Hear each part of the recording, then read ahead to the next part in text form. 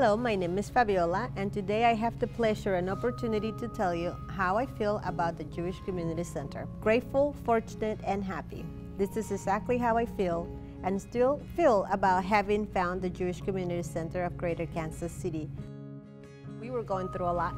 I was grieving, I'm still grieving. This was our family before we came to the CDC. We lost my husband. I'm a single mother, no family in the area. My older brother and his families are Jewish. They live in California, and they recommended the Jewish Community Center because their experience that they have in California was positive, so they thought that we could benefit for it.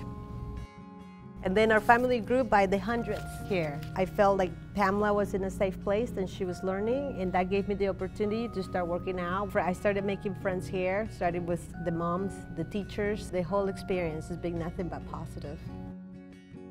They know our names. We come here and they know me by my first name, and in Pamela, we walk through the halls and it feels comfortable. It just feels like home. It's a wonderful feeling. Oh, I love the books. I love all of the things, especially writing on a noodle. I love the bouncy truck at recess, dance, sing, have snack, and recess.